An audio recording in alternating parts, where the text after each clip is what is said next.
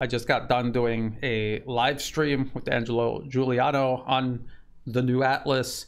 I will put a link to it in the video description below and also in a pinned comment at the top of the comment section.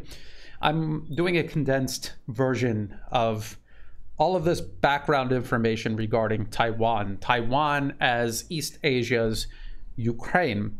And I'm doing this because essentially US foreign policy regarding Russia and this proxy war it is fighting Russia through Ukraine with is identical policy to what the US is doing to China through Taiwan. There are some very key differences which I will mention right now, just so you understand, and in case you already know this, you're not screaming at the top of your lungs at the screen. No, it's not the same. Taiwan is totally different. First of all, Taiwan is not a country. This is the first thing anyone in China will actually say when I compare Taiwan to Ukraine. They will say Ukraine is a country, Taiwan is not a country. They are absolutely right. Taiwan is not a country. No one on planet Earth right now, no nation, no organization considers Taiwan to be a country. The island is not a country. Not even Taiwan. Not even the administration right now in Taipei, they do not recognize Taiwan as a country, do not see it as a country. The official name for the government of Taiwan is the Republic of China. There was a civil war. This side lost. They fled to Taiwan, which was part of China at the time, and they claimed that they were still the legitimate government of all of China, and they were just temporarily laid up in Taiwan. Of course, the People's Republic of China, based in Beijing, this is the government recognized internationally as the sole legitimate government of China, all of China, including Taiwan. A small list of nations recognize the Republic of China in Taipei as the sole legitimate government of all of China, and that is it. No one recognizes the island of Taiwan as an actual country, and you can see how absolutely ridiculous it is to claim that the Republic of China based in Taipei is the sole legitimate government of all of China. It clearly is not. Even the United States, the UK, and Australia, the AUKUS nations, recognize Taiwan as part of China under the One China policy. I will show you this from the US State Department, their own official website, US Relations with Taiwan. And it says, we oppose any unilateral changes to the status quo from either side. We do not support Taiwan independence. And we expect cross-strait differences to be resolved by peaceful means. Well, whatever the United States expects is irrelevant because the United States is on the other side of the ocean and it is none of their business. Just like nothing going on in North America is any of China's business. The US State Department also says, consistent with the Taiwan Relations Act, now, the US has made an agreement with China over the One China policy. The Taiwan Relations Act is something the US did internally. Has nothing to do with any agreement made with China. Actually, China would wholeheartedly disagree with this because it is an act that interferes in China's internal political affairs. Consistent with the Taiwan Relations Act, the United States makes available defense articles and services. We're talking about weapons and training as necessary to enable Taiwan to maintain a sufficient self-defense capability and maintains our capacity to resist any resort to force or other forms of coercion that would jeopardize the security or the social or economic system of Taiwan. The United States does not recognize Taiwan as an independent country, and yet they are sending weapons to Taiwan in violation of Beijing's sovereignty over Taiwan. This alone, if you read this and understand what it is saying on the US State Department's own official website, you can see how it is the United States that is at the heart of this growing crisis over Taiwan. The United States made an agreement with China, recognizing it as one government over all of China, including Taiwan, and yet everything they do month to month, year to year, is in absolute violation of that agreement and in violation of China's sovereignty under international law and in violation of the UN Charter. For further evidence that Taiwan is not a country and that the United States does not recognize it as a country, it also says this on the US State Department's official website. Through the American Institute in Taiwan, AIT, a non-governmental organization mandated by the Taiwan Relations Act, there is that act again, to carry out the United States' unofficial relations with Taiwan. There are no official relations because it is not a country. The US does not recognize it as a country. Our cooperation with Taiwan continues to expand. So the AIT exists only because Taiwan is not a country and there is no US embassy there. And Taiwan does not have an embassy of its own in the United States because Taiwan recognizes that it itself is not a country.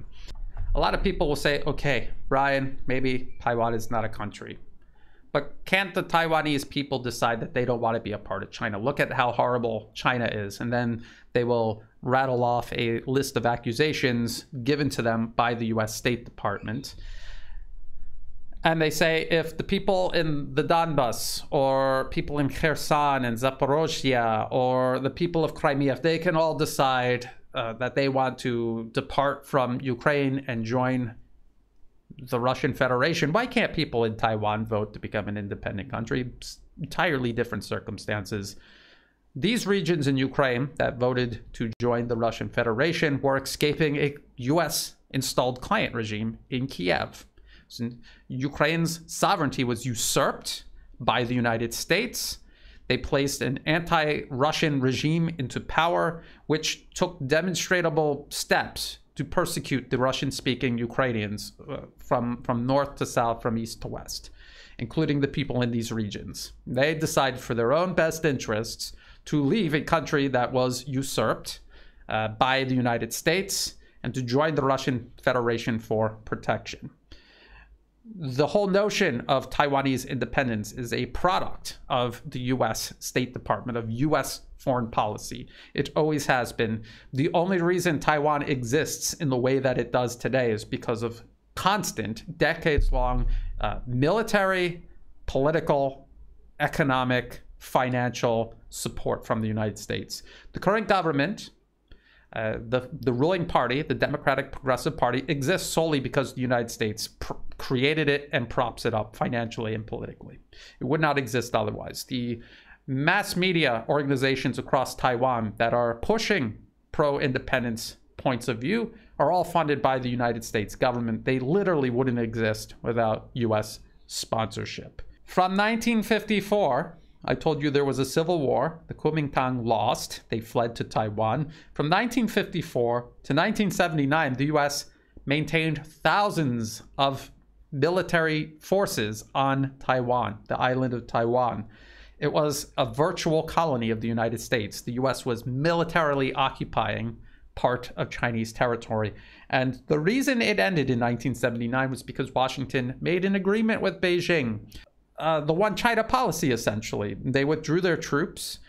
They had these dialogues with China. You can find them on the US State Department's official website. You can see the language and you can see how the US admits that Taiwan is now part of China. And all of this was in exchange for China's support for the United States against the Soviet Union. At the end of the Cold War, the US immediately started backtracking on this one China policy. So they used China. They were done using China. Now it was they had divided and destroyed the Soviet Union. Now it is time to divide and destroy China.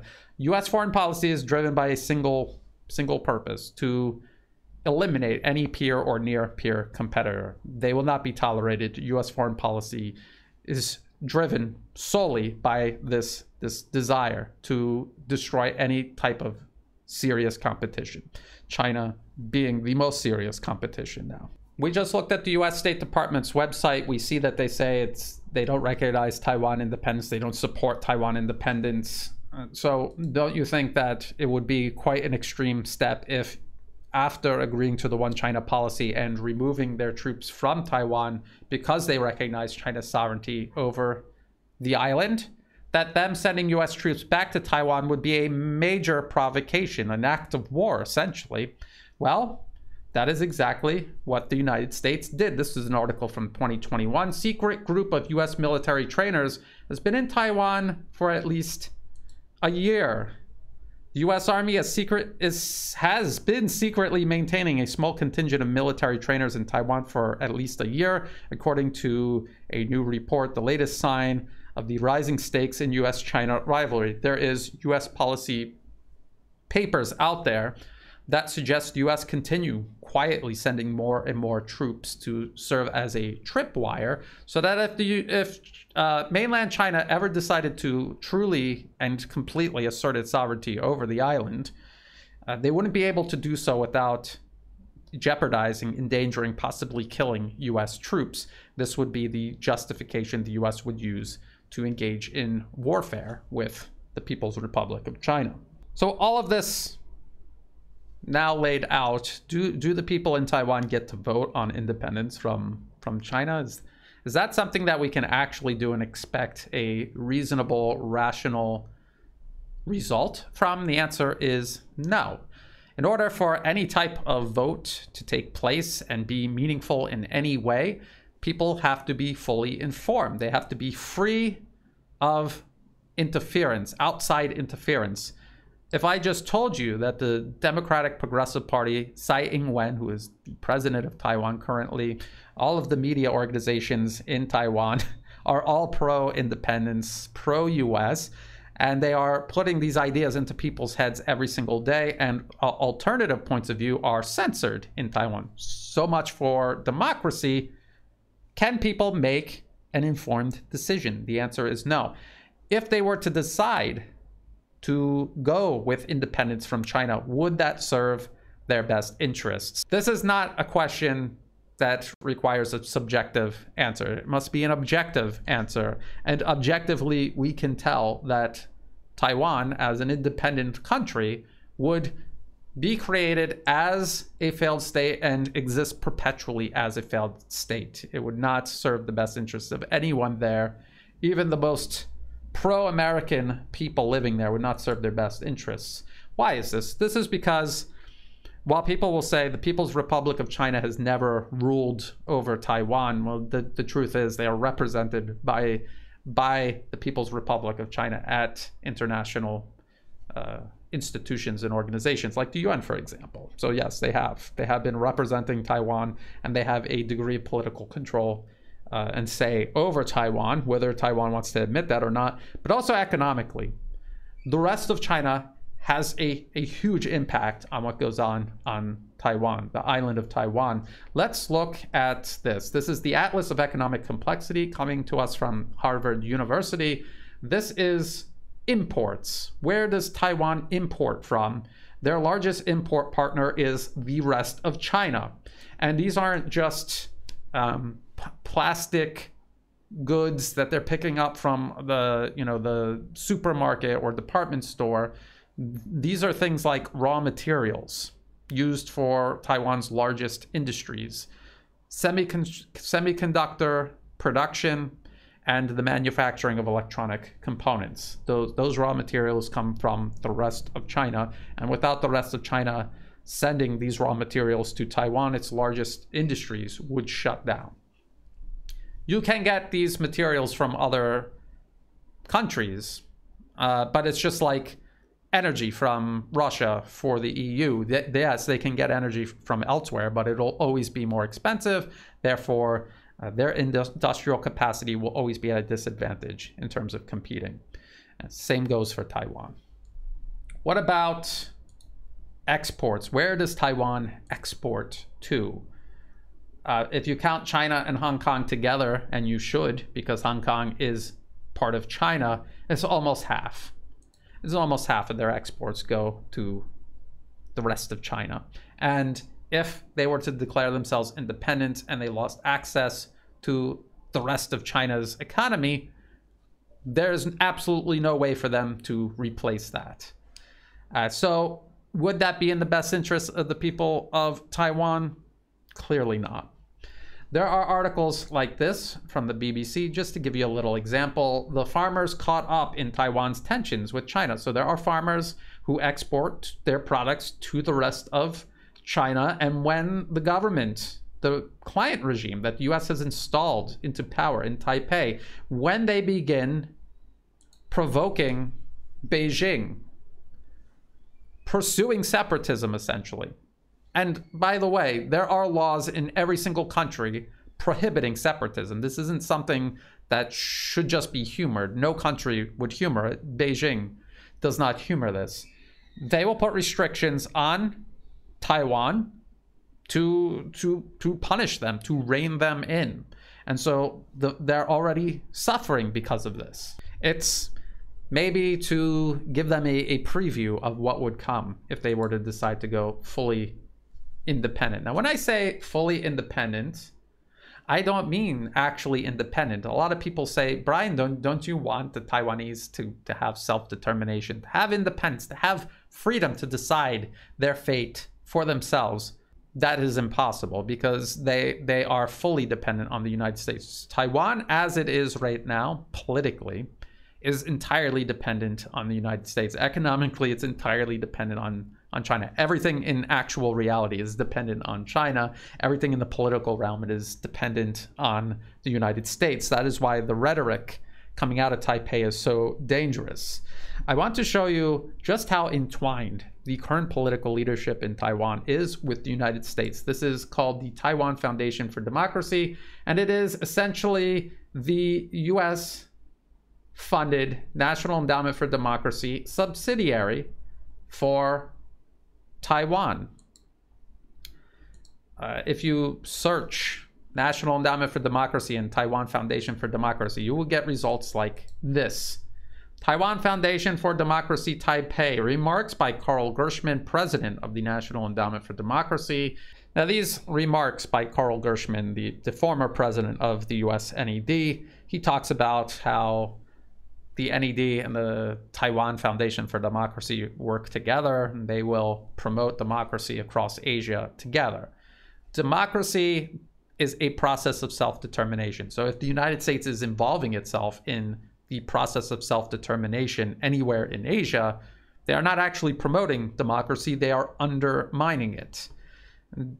That is what the NED actually is. It is a regime change organization. It uses democracy promotion as camouflage because they couldn't just openly say they are blatantly meddling in the internal political affairs of other nations. Now, I want to give you an example of this relationship between the NED and the Taiwan Foundation for Democracy. There are so many, I don't even know where to begin. So I'm just going to show you this one article from Taipei Times. U.S. group pressures Ma on TFD shuffle. So what do they say in this article? This article is from 2009. So this has been going on for a long time. The U.S. has been undermining Taiwan political independence for a very long time. Carl Gershman, president of the Washington-based National Endowment for Democracy, has written to President Ma Ying-jeou, calling on him not to interfere with the structure and policies of the highly respected Taiwan Foundation for Democracy. So there's an institution in Taiwan, and you have an American overseeing an organization funded by the US government telling the president of Taiwan what he can and cannot do at the institutions located within the boundaries of what is considered Taiwan. It has been widely reported that the Ma administration intends to make major changes to the foundation's governing board and to stop it from offering financial support to pro-democracy movements in China, Tibet, and Cuba. And, well, actually, to stop it from meddling everywhere, is where it's not supposed to, where it is not promoting democracy, but political interference. So it just gives you an idea of what the Taiwan Foundation for Democracy is. This is an extension of the NED. And when someone the president of Taiwan attempted to reshape it to serve the interests of Taiwan, the United States intervened and told them not to. And eventually the US was so unsatisfied with President Ma that they installed Tsai Ing-wen in his place. And Tsai Ing-wen followed what was called the Sunflower Movement. This is from Carnegie Endowment for International Peace. The activist legacy of Taiwan's Sunflower Movement. They were opposing closer economic cooperation with the rest of China, which clearly does not serve the best interests of the people in Taiwan. And the economy has suffered ever since they successfully stopped this and began rolling back economic cooperation with the rest of China. The the economy of Taiwan has been spiraling downward ever since. It was also to reshape the political system, take power from the Kuomintang ruling government, and give it to the Democratic Progressive Party, led by Tsai Ing-wen. Now, who is Tsai Ing-wen? Who is she? She is someone who, before becoming president, was reporting regularly to the U.S. government. This is a politician in Taiwan. We're supposed to believe it's some sort of independent entity, and yet she was reporting regularly to the United States regarding issues that were none of the United States' business. And we have many WikiLeaks cables detailing her discussions with the U.S. government at the AIT, the fake embassy in Taiwan, because it's not a real country. There's no real embassy there. So here's one. Director's farewell call on DPP chair Tsai Ing-wen. In this cable, it says, President Ma plans to open Taiwan up to China as much as possible, Tsai said, with relaxation of restrictions on investment in sensitive sectors such as telecommunications, transportation, air, and seaports coming within a month. China, Xiao suggested, is pushing Taiwan toward unification.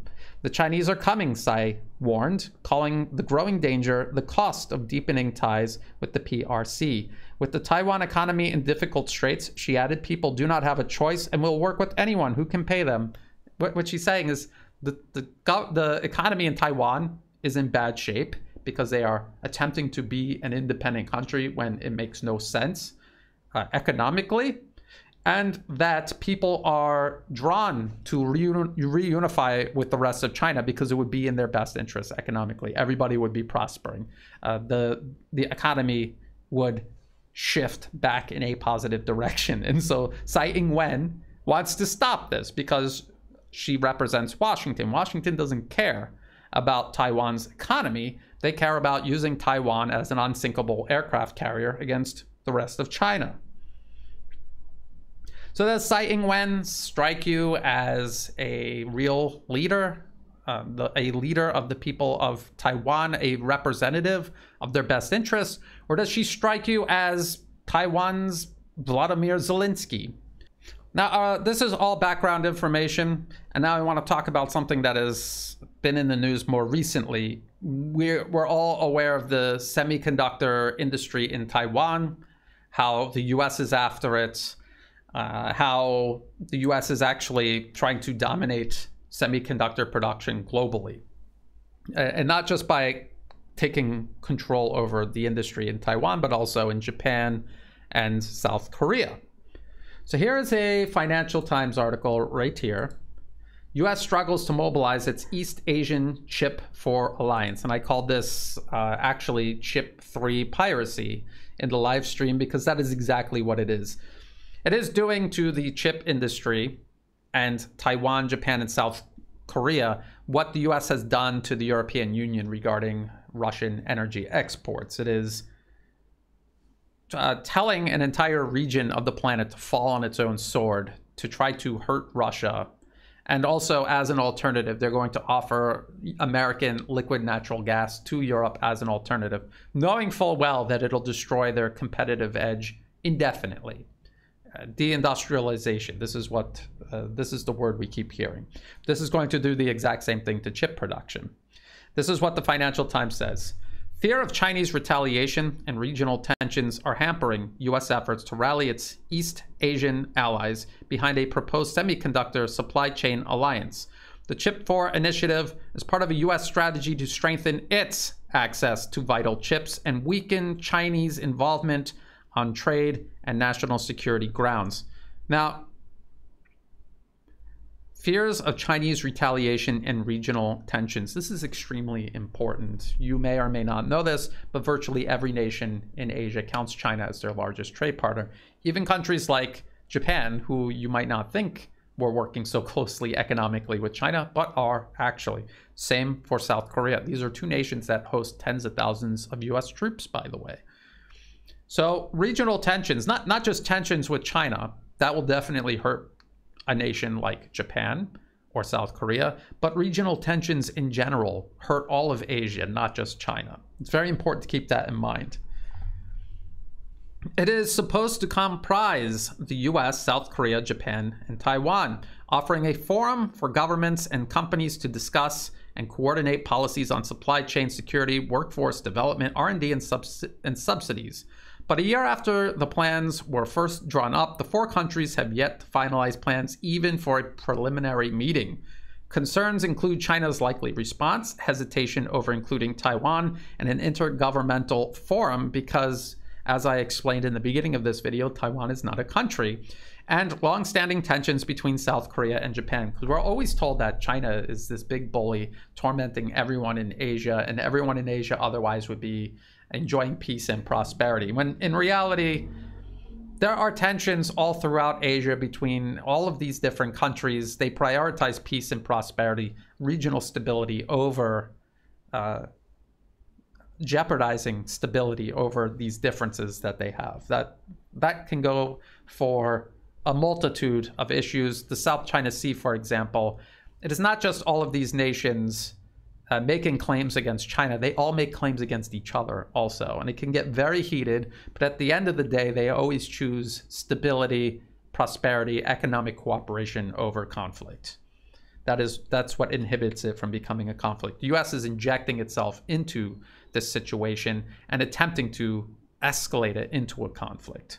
So what is the US through its Chip 4 alliance? What is it attempting to do? Well, first, let's read how this concludes. The Financial Times article concludes. Nazak Nika Qatar, a former senior U.S. economic security official, now at Washington law firm Wiley Rain, said the slow progress of the initiative demonstrated a multilateral approach only works if everybody has the same desire to move at the exact same time. So the United States most certainly wants to isolate China, and the US does not want to cooperate with China. They want nothing to do with China except to encircle it, contain it, divide it, destroy it. Is that what South Korea, Japan, or the island of Taiwan, is that what they want? And the answer is no. It doesn't benefit them. As I've showed you, their largest trade partner, their whole economy essentially is going to be impacted if they do that. So they don't want to do this. This is something the US is roping them into. South Korea is not as advanced as the US or Japan on the China issue. They are worried about North Korea, their proximity to China, and so on, she said. We also can't expect Taiwan to self-regulate trade with China because so many of the raw materials they use to make chips come from China. I just showed you that. So the notion that you could get Taiwan and South Korea especially to move in lockstep with us on this is absurd. It is absurd. You're asking nations to gut a key industry, harm themselves economically, not just in terms of semiconductors, but in terms of everything. Because if you're deliberately trying to destroy China's economy by doing this, they are going to retaliate, and it's going to impact your economy as well. They don't want anything to do with this. The US, if you look at the 4-chip alliance, one of these alliance members is on the other side of an ocean. Everyone else is in the region alongside China. So the US is more than happy to stir things when it's not going to be them hit by the fallout. The US is completely unable to compete with China. They cannot compete with China. China surpassing the United States is inevitable. China has a population larger than the G7 combined. Not just larger than the US, but larger than the G7 combined. They have world-class infrastructure. They have the largest high-speed rail network on Earth. The US doesn't have a single kilometer of high-speed rail. They have a massive industrial base, something you have to see to believe. It is so enormous, and we all know this because so many things are made in China. They also have a massive and ever-improving educational system. They graduate millions more every single year than the United States in fields like science, technology, engineering, and mathematics, the STEM fields. Even in terms of PhD graduates, China graduates thousands more than the US, and by 2025, they will be graduating 2 times more than the United States. These are human resources that are going to directly impact high-tech industries like semiconductor production.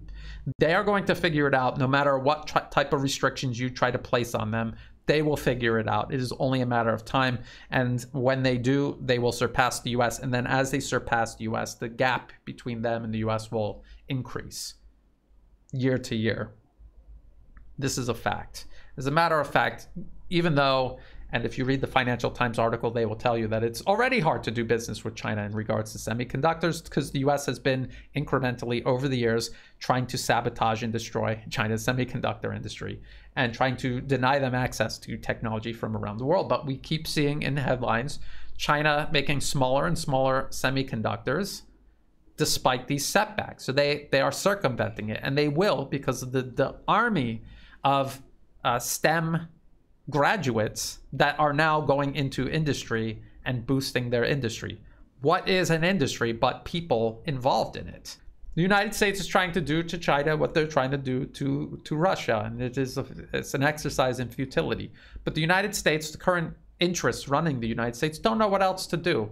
These are people who could never accept operating as a nation among other nations in a multipolar world. They cannot, they will not. For generations, the US and before the US, the British have dominated the planet, and they want to continue doing it, and they will do just about anything to make that happen. So we have to be very careful. We are watching Ukraine be dismembered politically, militarily, socially, and they are setting Taiwan up for the same fate. So that is a little bit of background information regarding Taiwan and how it connects not just to current events, but also the situation in Ukraine. I hope people keep an open mind to this. I have a lot of people in the comment section saying, Brian, you're right about everything about Ukraine, but you're totally wrong about Taiwan. Is it because I'm wrong, or is it because I'm saying something you don't want to be right or to be true? You have to ask yourself that, honestly. You see the sources that I'm citing. It's not Chinese state media. It is the US State Department's official website. It is Western media, just like I do for my research and analysis on Ukraine. So the truth can make people feel uncomfortable. Believe me, I know. I joined the Marine Corps when I was 17. I believed wholeheartedly in what the United States was doing around the world. But as I saw things with my own eyes and I started doing my own research and I committed myself to following the truth, no matter how uncomfortable, that's eventually what led me to what I'm doing right now. So if that's the 180 that I can do, surely you could do a little extra research and ask yourself personally, like, why am I repeating talking points from the US State Department on China when I'm wholeheartedly opposed to talking points from the US State Department regarding Ukraine? That is a problem that you need to resolve. It is not just a coincidence that you just so happen to believe the US State Department in regards to China is because they have tricked you. And if you would like to see my research about a specific topic regarding China, go to my channel on YouTube, click on the videos tab and hit the search function and type in any topic that you want to know about and see my research regarding. So say Tibet, just type in Tibet and I will show you. And don't just listen to what I say, go to the video description below and look at my sources. Again, these are all primary sources. This is not Chinese state media. It's not some blogger, some random blogger writing second or third hand information about China. It is the US State Department. It is Voice of America, funded by the US government. It is the organizations funded by the government masquerading as Tibet human rights organization. So please check that out. I have done hundreds of videos, and many of them before the situation in Ukraine started were about Asia and also China. If you thought this video was useful, please like and share. Think about subscribing to my channel. It's free to do. It helps the channel grow. Check in the video description below for other places you can find and follow my work. In addition to YouTube, I am on Telegram. I update that several times a day. All of my YouTube videos are backed up on Odyssey and Rumble. They'll show up there eventually. Subtitles will also show up eventually in my YouTube videos. I have no control over that. It's auto-generated. In the video description below, I also list all of my sources. I take a lot of extra time to take all of my sources and list them so that you can see where I'm getting my information from. So please check that out. If you doubt anything that I'm saying, look at my sources, read it for yourself. In the video description, there are also ways you can help support my work. I don't monetize my YouTube channel in any way. No super chats during live streams. No monetization. If there's an ad that ever pops up, skip it because it is not helping me at all. If you do want to help me out, please use Buy Me a Coffee, Patreon, or PayPal, and PayPal as a last resort because they are getting political and restricting access to their platform based on political ideology. To everyone who has been helping support my work month to month through one-time donations, or even just by sharing my work or tuning into a live stream, leaving a friendly comment, thank you so much. I could not do this work without that support. My work is entirely supported by my audience. So again, thank you so much. And as always, thank you for watching.